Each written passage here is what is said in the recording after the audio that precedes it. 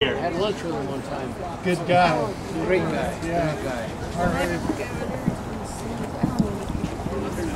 See, we don't have much. Let's see. Can you hear me here? See, how close do I have to get? Right here? Trying to balance the audio for the camera and for out there.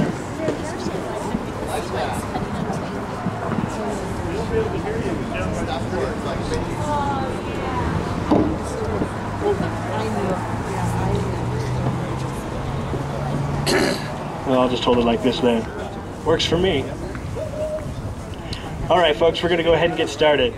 First, I got a couple of housekeeping things. Got the canned food drive going on in case you had brought something. We're going to have our donations right over there by the hot chocolate. Feel free to help yourselves to the hot chocolate. Get it gone. Stay warm, because I want you to stay. Staying warm is part of that, it seems. A little bit? All right, well, let's see what I got.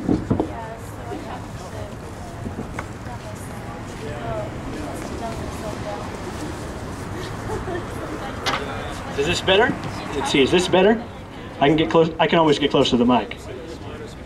Okay, well, we're going to try this. Good afternoon, everybody. I wanted to thank you all for coming out here today.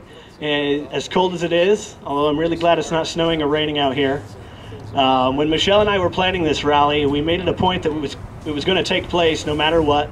Cold, rain, snow, whatever the turnout, we were going to have it.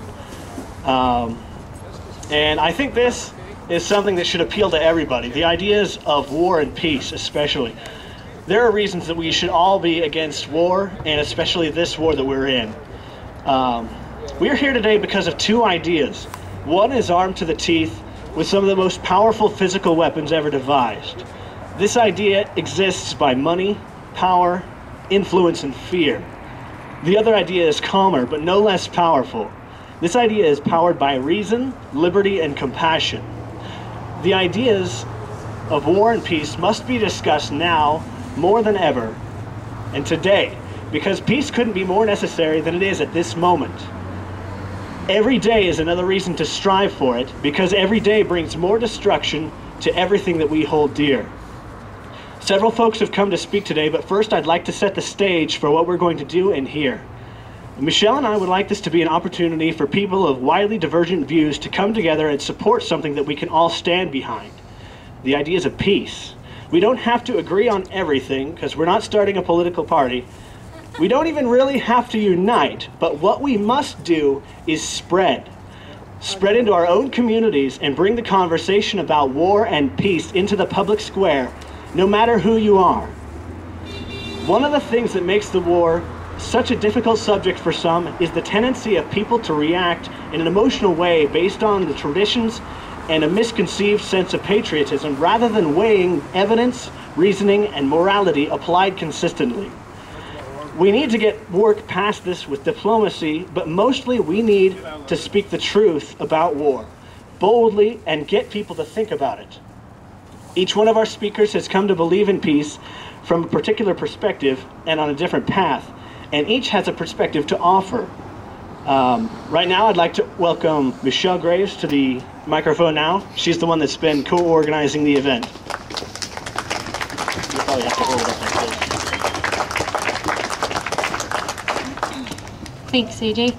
And I'd like to thank AJ a lot, because he did a lot of work on organizing, getting things, structure, and there's a lot of other people that helped get this together, and I just want to say thank you.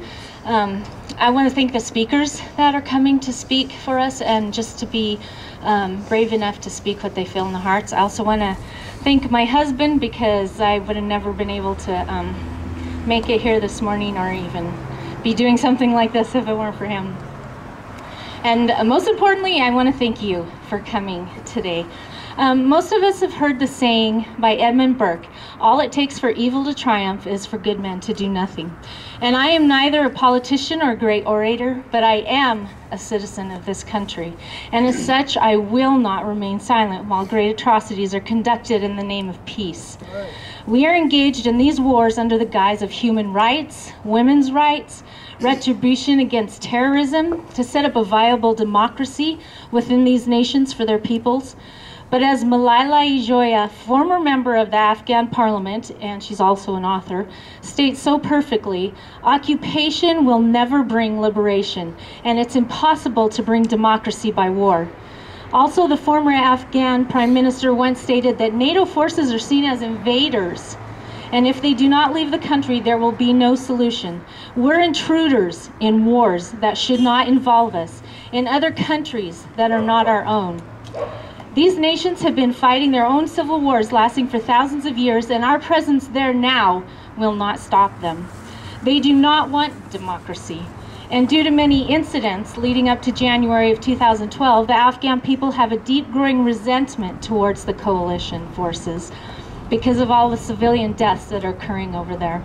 And it's fractured our already uneasy relationship that we have with them. What if a more powerful nation invaded our lands and told us that we must change the way that we live and the way that we think and our beliefs, and then stay in our land for a decade? What would we do? What would we feel? And that's exactly what's happening over there, and we're becoming the terrorists ourselves. Sorry. The cost alone. These are just the two things that I want to talk about today. The cost of the war. The cost alone is so astronomical that it's hard to even wrap our brains around the numbers. The Nobel Prize winning economist Joseph Stiglitz reported that in 2007 we were spending $720 million a day for military maneuvers. That's $500,000 a minute. And in Iraq alone, from 2001 up to December 2nd of this year, our nation has spent, and let me see if I can say this right, $1,399,086,695,601. And here's some examples that I like to point out. The recent hurricane that we just had on the East Coast, we're told that it's going to cost us $62 billion in damages. That's how much happened. But we are hard pressed to find the money to rebuild the areas. Yet in only 86 days, spending a day what we do in the war, we could rebuild everything that has been destroyed over there and all the lives that have been destroyed. And with the money spent in the first 4 years in the invasion of Iraq, had it been left in the private sector where it belongs, we, through the free market, could have furnished everything needed to rebuild those areas devastated by the storm. And while I do believe that the money should remain in the hand of the citizens, I will use that amount that was spent in the first 4 years just for comparison. We could have furnished 1.27 million homes with renewable energy. At $2.3 billion, we could have given 1 million children health care for a whole year. And look where it's landed our economy. Our own people are in dire straits due to borrowing of funds for these wars. Our taxes are now being spent on repairing other nations' infrastructures and religious buildings. And why are we being taxed, and not for our nation's benefit, but for another countries, when we have needs also? Under the presidencies of Bush and Obama, our leaders tell us that we will be out of Iraq and Afghanistan by the end of this year, 2012. But we see our troop strength only increasing from 84,000 to 102,000 by the end of 2011. That's what it was. And I don't know that we should allow politicians who can't even do basic math to be running our country. This is the longest running war in our nation's history, and it has no end in sight. The Cato Institute stated, "Has this war become an interest unto itself? That is to say, we must win the war because it's the war that we're in.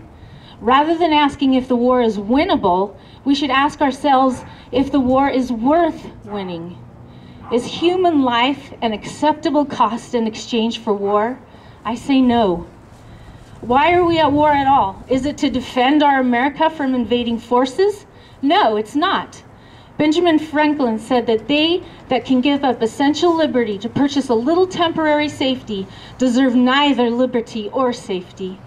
American families are losing their children in war. We blow up neighborhoods of regular innocent people just like ourselves, calling it a success for the subsequent capture of one enemy. Parents are burying their children. Children are becoming orphans and living in the streets because they're losing their parents. Do we think that's acceptable? Look into their faces. They are not acceptable casualties of war. They are human lives that we are wasting and killing senselessly and for no right cause. These are ineffectual, unending wars that have cost us nothing but the death of thousands and led us into economic ruin. The blood of our sons and our daughters, our children, and the blood of another nation's children cry out to us for peace and an opportunity to live a normal life, to end this violence and death, and let us honor our people by bringing them home. Thank you.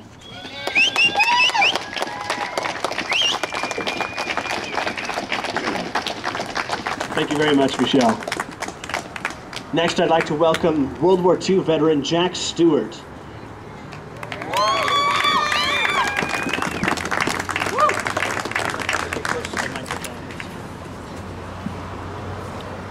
When the Japanese bombed Pearl Harbor on Sunday morning, December 7th, they killed 2,500 Americans, sunk a bunch of our Navy ships. The next day, Monday morning, thousands of men were lined up at military recruitment stations to join the service to fight back. Even though we were totally unprepared for war, we defeated the two greatest military powers on earth in 3 years and 9 months. We've been in Afghanistan 10 years and still don't know what we're doing. President Roosevelt conducted that war with a declaration of war from the Congress and a policy of unconditional surrender. No negotiations. All subsequent wars have been fought under United Nations authority, and they've all been lost through negotiations. The first example was Korea. The United Nations wouldn't let MacArthur win that war. The Chinese were sending troops in across the Yalu River, and he wanted to bomb the bridges and bomb the Chinese. And the United Nations said, "Oh, you can't do that. You may offend China." Now, there are people in America who want war. You must realize that. The military-industrial complex, which President Eisenhower warned us about, they make lots of money off of war, and they spread that money around amongst the congressmen to support the war.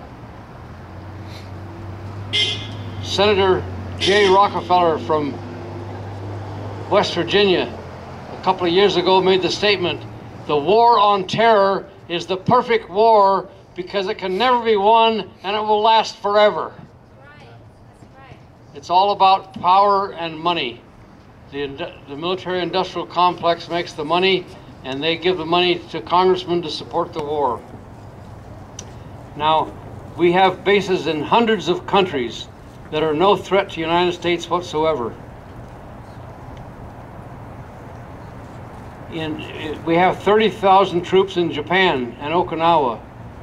The Okinawans have had big demonstrations asking us to leave. We have 40,000 troops in Germany. The war's been over 65 years ago. Why are they there? What do they do when they get up every day? They're not in harm's way. I support the troops in harm's way. I'm a veteran myself, but these troops are there for political and purposes. Now, we have bases in hundreds of countries that are no threat to the United States.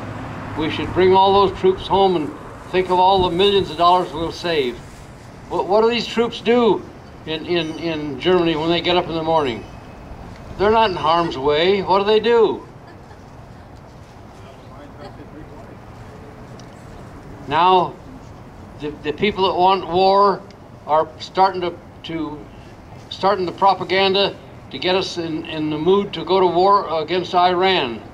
Iran has signed the Nuclear Non-Proliferation Treaty, and they submit themselves to frequent inspections. And there is absolutely no concrete evidence that they're building a nuclear bomb. But you won't read that in the paper. The people that want war are trying to stir us up to have war with Iran. So my message to my congressman and to all of you is bring the troops home to defend America. Thank you.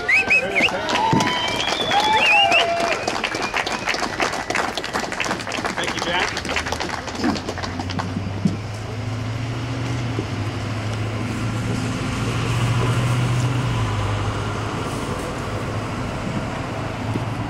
Now, I myself, I have a kind of a peculiar way in which I have come to the views of peace and to be anti-war.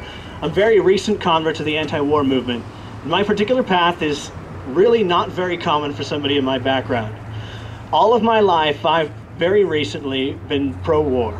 The ideas I held were byproducts of my history books, talk radio, Tom Clancy novels, and a typical type of apathy for anything outside my own interests. If the warfare state was a club, I would have been its cheerleader. I was also raised with Christian views and folded these into my support for American military adventurism across the globe. To me, anti-war types were just hippies, ignorant of history, or some kind of pinko commie who just wanted to see America fail.